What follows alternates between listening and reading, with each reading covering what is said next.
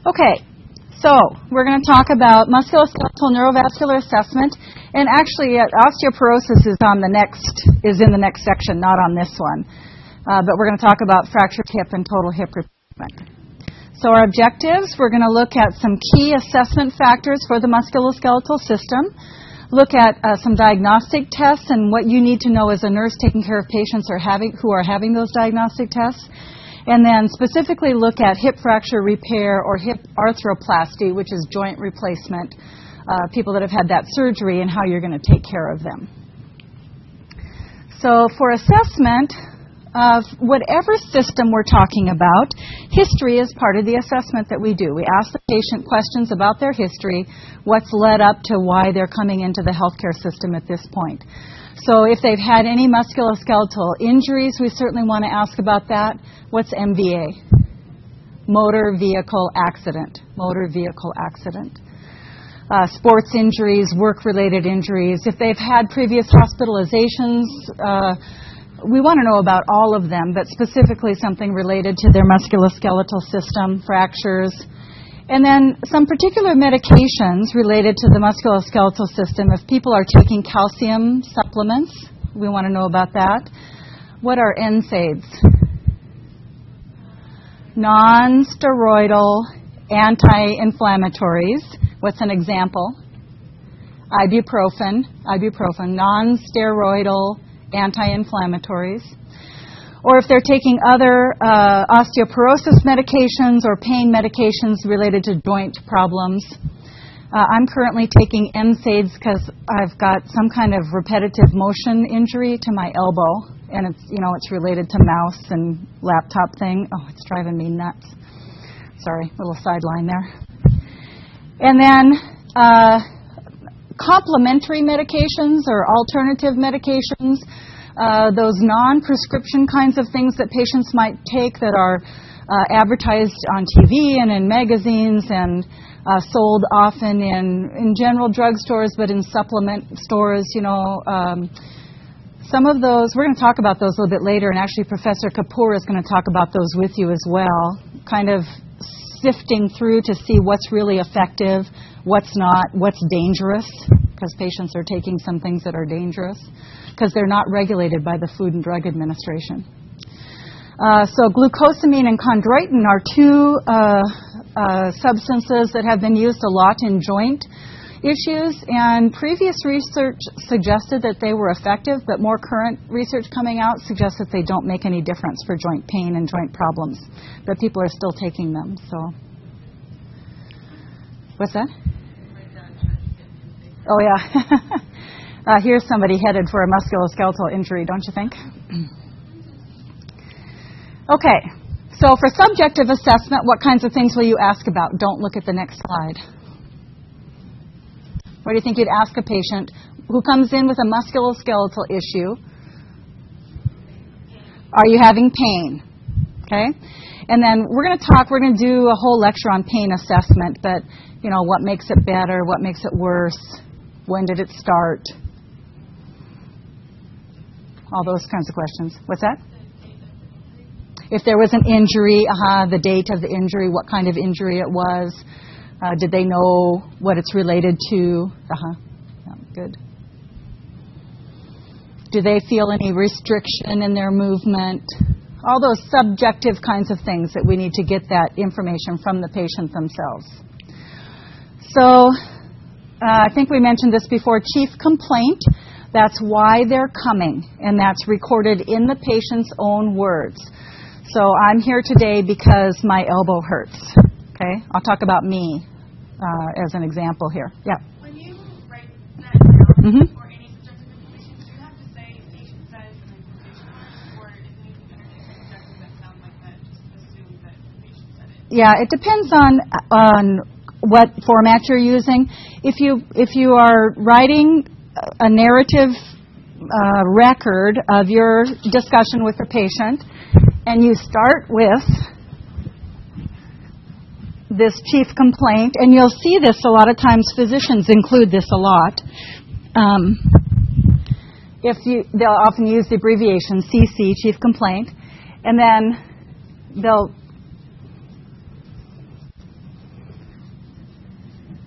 put it there.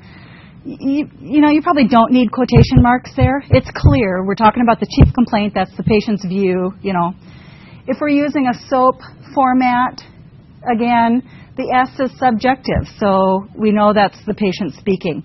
Now, if you want to put it in quotation marks, it makes it really clear that that's what we're talking about. So there isn't any hard and fast rule about that, but the more clearly you communicate what's happening, the better. Because you might also have, under subjective, my elbow hurts. And by the way, you rarely have to say patient, because that's who the documentation is about. But you might talk about the family. So say I was 10 years old, and I came in and said my elbow hurts, and then you might record that the mother reports limited movement. Okay? So then you don't need quotation marks because you're not exactly quoting her, you're just recording what she said, but it's still subjective because it comes from the mother. Does that make sense? And there you do have to indicate who you're talking about because it's not the patient anymore. Okay. So chief complaint, history of the present illness. I really noticed my elbow bothered me this summer. I graded a lot of papers online this summer, and I think that I was doing so much laptop work that I did something to my elbow. That's when it started. Let me go back there. And then you would ask more questions about that. So, yeah, I really noticed it when I was moving my mouse around. I tried ibuprofen. It didn't work. I went and got a wireless mouse so I could position it where I wanted it to. So you would ask the patient all those questions about the history of the present illness. What's been going on with this particular condition? Then we'd want a description of how the rest of their musculoskeletal system is, if there's limitations in mobility, all of those kinds of things, what their occupation is, if they can perform their activities of daily living. So one of the things that I'm limited in is lifting stuff with my right arm because I just don't have the strength to be able to do that. I sometimes can't lift my coffee cup. How annoying is that? If there's pain, what their diet is, are they getting plenty of calcium, vitamin D, anything else that might affect their musculoskeletal system? And then a review of systems. And we mentioned this before, that just because we think it's a musculoskeletal issue, we've got to go through the other systems and make sure that there's not some overlap somewhere. Now, if it's your elbow, the likelihood is there's not another system involved. But if it was your back, for example, you might have back pain.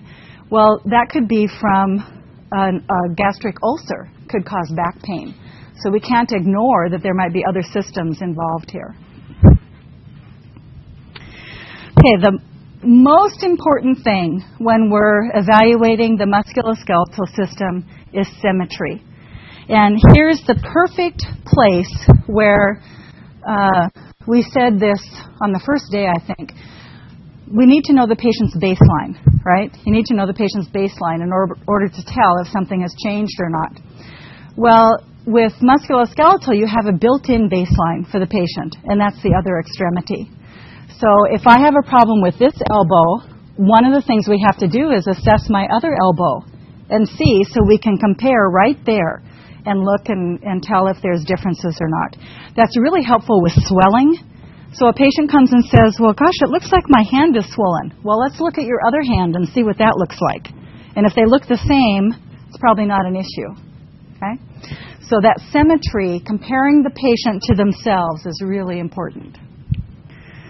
Now, one of the key assessment parameters is CMS.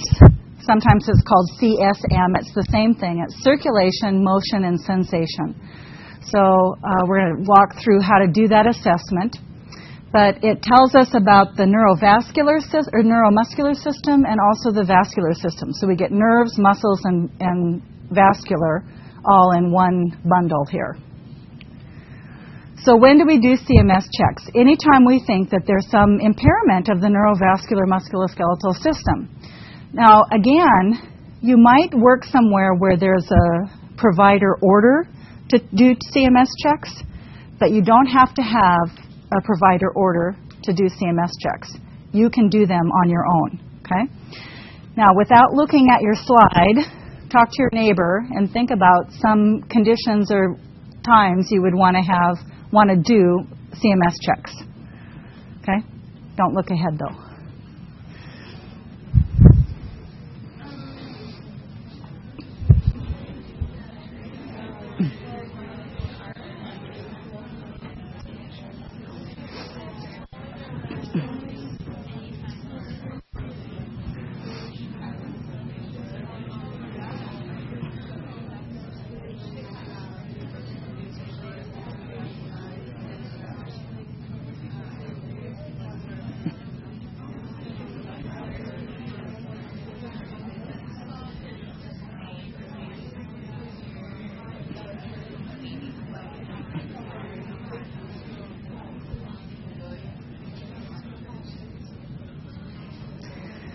Okay, what do you think?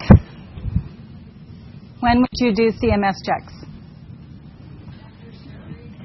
After surgery. Now, would you do CMS checks after an appendectomy?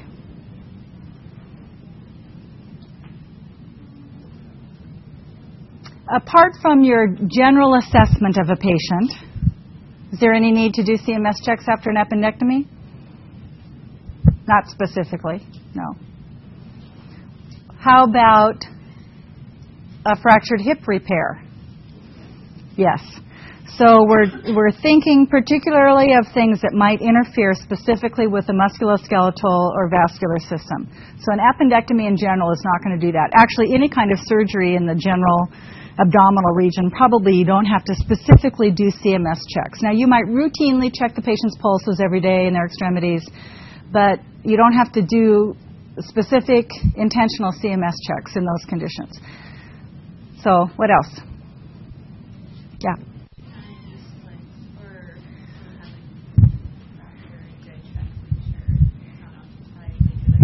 Yes.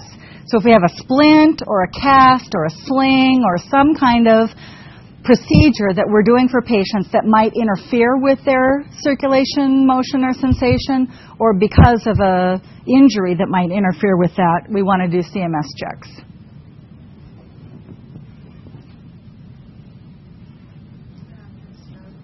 After a stroke, you have a specific localized issue, and so definitely you want to be doing CMS checks on the affected extremities after a stroke. Good. Trauma to an extremity. Surgery on the spine, you want to do CMS checks. If it's upper spine, you want to do CMS checks to both the arms and legs. If it's lower spine, you want to do CMS checks to the legs. Okay, so anytime we're looking for some localized area of issue. So surgery, neurologic conditions like a stroke, interventions like casts or restraints, those kinds of things. So here are the things we check with CMS checks. With circulation, of course, the best indicator of circulation is the pulse, right? That tells you if blood is getting to that extremity. So we want to check pulses. So if we're worried about my CMS because of my elbow, we would check the pulse in my right arm. Now, to see if that pulse is normal or not, what are we going to do? Compare it to the left arm, okay? See if that's a normal pulse or not. And here we're not talking about heart rate. We're talking about the quality of the pulse. Is it nice and strong? Or is it weak and thready? Okay? Or is it bounding? Is it boom, boom, boom? So the quality of the pulse. The temperature of the extremity. So if you go up to a patient and I'm going to assess her arm and I think, gosh, this hand is cool. I wonder if that's what's going on. And then I feel the other hand and it's cool too. Maybe it's just the room, it's not necessarily the patient. So that's why that comparing is so important. But if the person's not getting adequate circulation, what would you expect the extremity to be? Cool. Okay, so if it's cool and it's the only place on the body that's cool, we're concerned about that. The color, so we want it to be flesh-toned for the patient. And so if we can compare it to the other one, we can tell if there's a change there. And then capillary refill. And you've already been doing that, right? We press on the...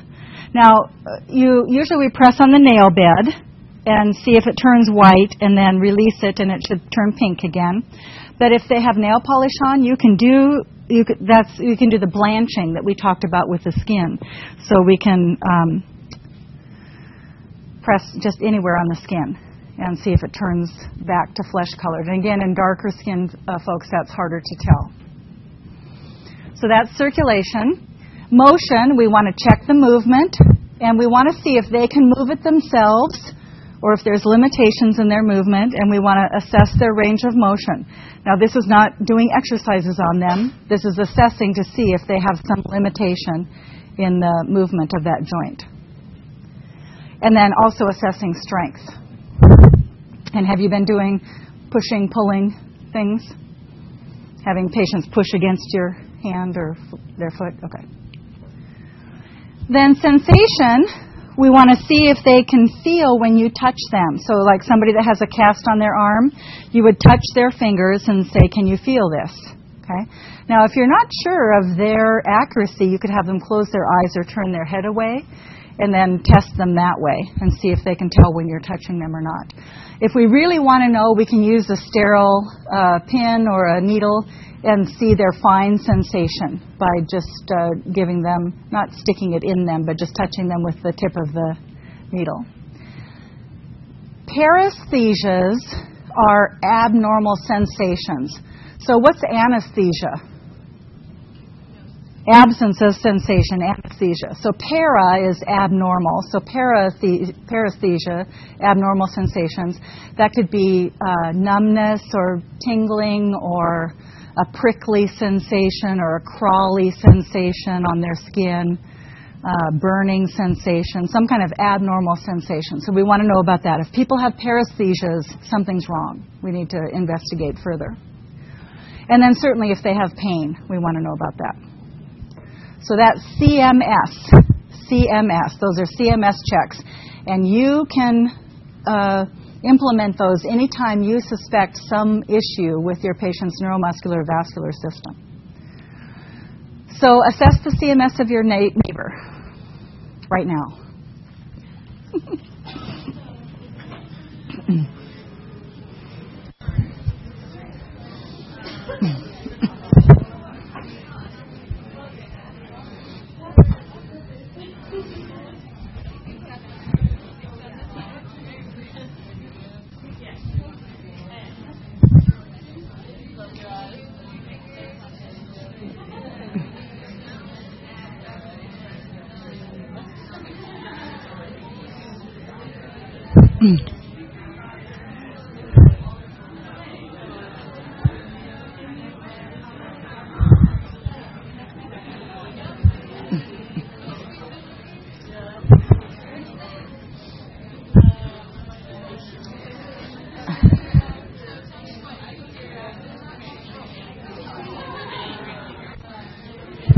Good. That's a great way to do that.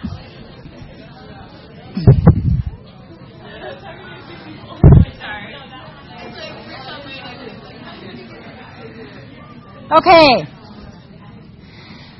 I just heard somebody ask, in testing the sensation, she had the patient close their eyes, and then the nurse said, which finger am I touching? So that's a good way to do that, so that you can identify how they're doing with that. Okay, so let's document our findings. So let's say the patient doesn't have any complaints of any issue related to this. So what's some objective things we would record?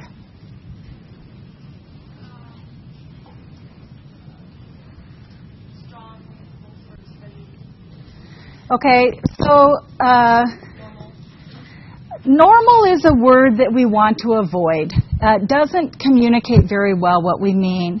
So in this case, though, what we might say is that the pulses are intact, and that if they were weak and thready or bounding, we would have documented that. But since they're neither of those, we can just say intact. That tells us that they're present and they're not abnormal. Okay, so pulse is intact.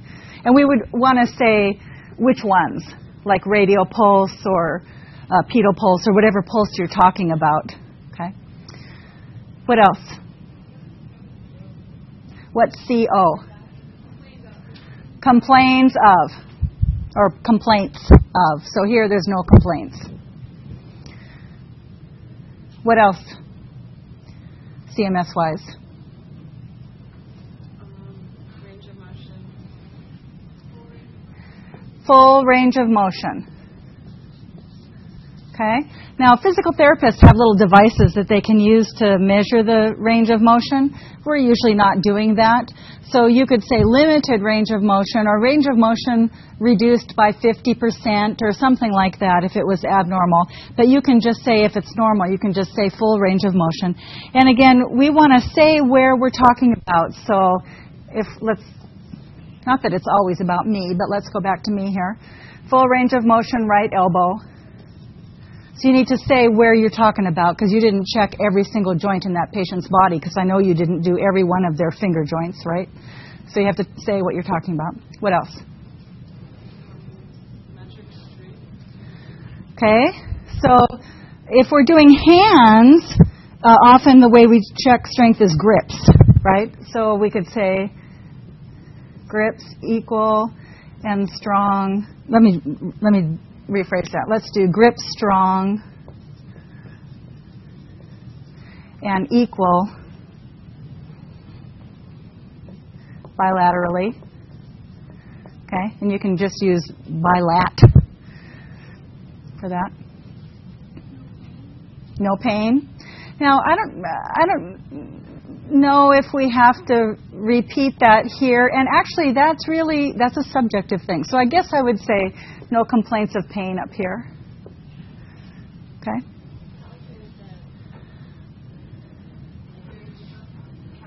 Capillary refill. So what's a normal capillary refill? Less than 3 seconds. So you can just say capillary refill.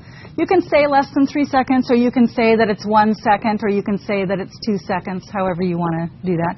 And you know how to do that, so you push, and then when you release it, you start counting. 1, 1,000, 2, 1,000, 3, 1,000. Okay. Sensation intact.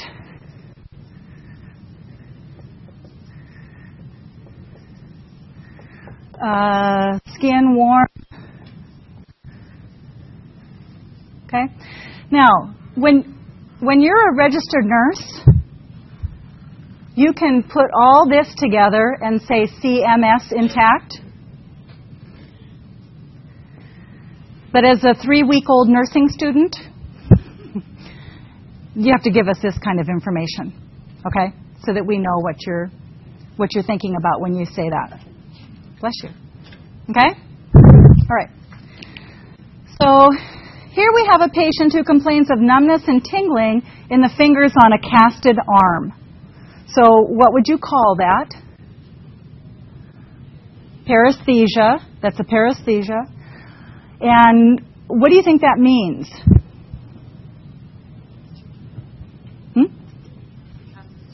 Cast is too tight, and what's it doing? Pressing on nerves. Nerves. This is a sensation. So it's pressing on the nerves, causing this abnormal sensation. What do you do about that? Okay, you can't recast it, so what are you going to do? Call the healthcare provider and see and report that information using the S-bar technique. The patient's complaining of paresthesias in his right arm. That's the situation. Okay. The background might be that, you recall the patient had a fracture and had a cast put on this morning at 8 a.m. It's now noon, and they're complaining of paresthesia. And then all the rest of the CMS, you would report all the rest of that. Complaining of pain, the fingers are cool and pale, the pulses are intact or they're not intact or whatever. You'd give all that information. Your assessment and recommendation, I'm concerned about the cast. Would you come in and look at the patient and see what we need to do about it? Okay? How much delay is reasonable, do you think, in reporting a change in CMS?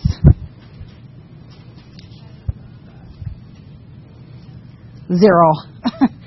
If there's a change in CMS in a patient, we've got to report that right away.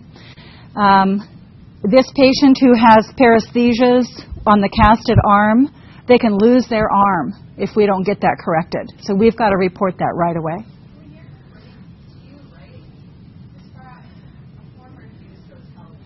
So thank you for asking that. So all of you need to go back and look at your practicum course syllabus, because there's a whole page in there about SBAR. So it's not, we talked about it in this class, but that's the other class syllabus. But you have to go look at that, okay, and review that SBAR. We had some in our class, but it's a verbal reporting technique. It's not a documentation technique. Now, you'd probably document most of that same stuff, but SBAR is really a format that we use for verbal report primarily. You might see places where they actually use that as a written report handoff to the next shift or something, but it's really a verbal reporting method. Okay. Oh, it's 9:20. Let's stop and take a break. We'll come back in 10 minutes.